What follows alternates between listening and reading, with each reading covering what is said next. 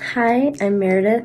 I have been using Everylash for 3 weeks now. I have a show down in Reno and I'm not that well versed in makeup or putting on fake eyelashes. I've always struggled the most with putting on fake lashes, especially with the glue.